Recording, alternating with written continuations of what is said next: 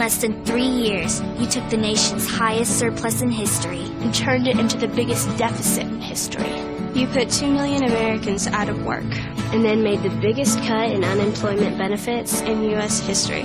Because of your tax cuts, the wealthiest 1% of our nation will continue to own more than 40% of our nation's wealth, leaving little opportunity for our generation. Thank you. Thank you for a promising future.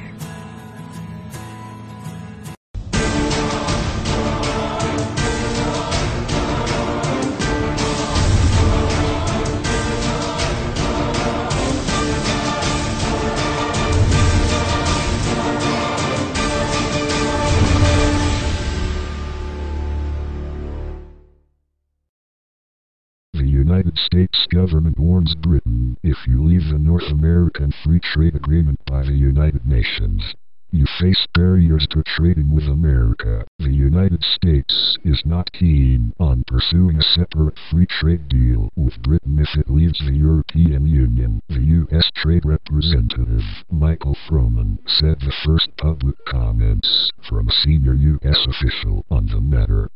Voters are due to decide by the end of 2017 whether the UK should remain in the EU. An opinion poll show rising support for leaving the bloc.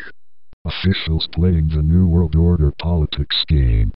So let's get real about the truth of what is taking place around the world. Detroit, Puerto Rico, Greece, Russia, and around 137 G7 nations that stand against the central banking system known as the Federal Reserve, dubbed the New World Order. A long time ago, the Federal Reserve System, also known informally as the Fed, is the central banking system of the United States.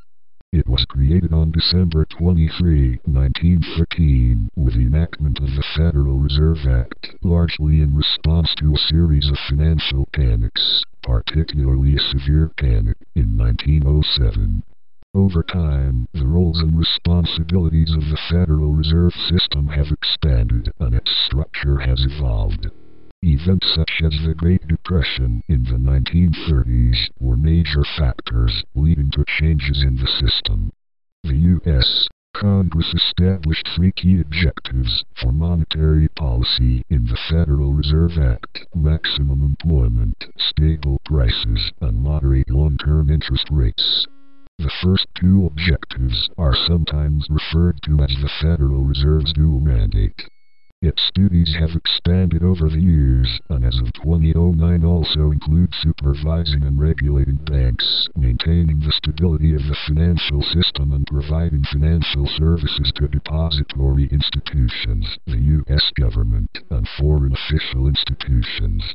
The Fed conducts research into the economy and releases numerous publications, such as the Beige Book. The Federal Reserve System structure is composed of the Presidentially Appointed Board of Governors or Federal Reserve Board, FRB, partially Presidentially Appointed Federal Open Market Committee, FOMC, non-presidentially appointed 12 regional Federal Reserve banks, located in major cities throughout the nation, numerous privately owned U.S. member banks, and various advisory councils. The federal government sets the salaries of the board's 7 governors. Central banks. A central bank, reserve bank, or monetary authority is an institution that manages a state's currency, money supply, and interest rates. Central banks also usually oversee the commercial banking system of their respective countries.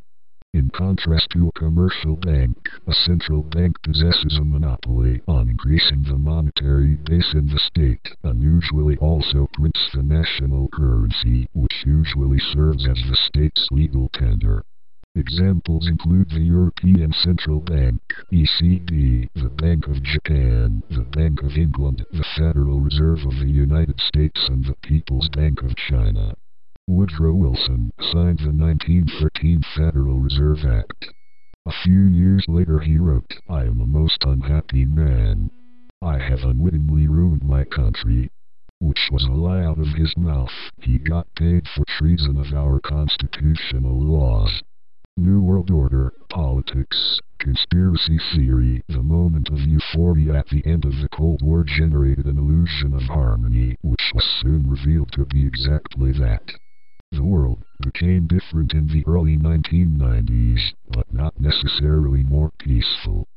Change was inevitable, progress was not.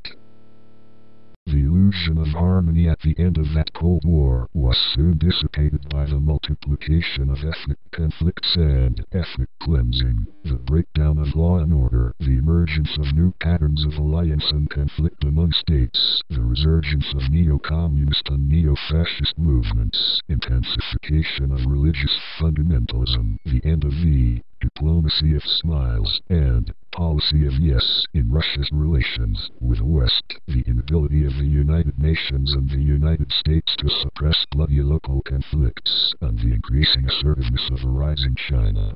In the 5 years after the Berlin Wall came down, the word genocide was heard far more often than in any 5 years of the Cold War. The one harmonious world paradigm is clearly far too divorced from reality to be a useful guide to the post-Cold War world. Two worlds, us and them. While one world expectations appear at the end of major conflicts, the tendency to think in terms of two worlds recurs throughout human history. People are always tempted to divide people into us and them, the in-group and the other, our civilization and those barbarians. We are anonymous. We do not forget. We do not forgive. Expect us.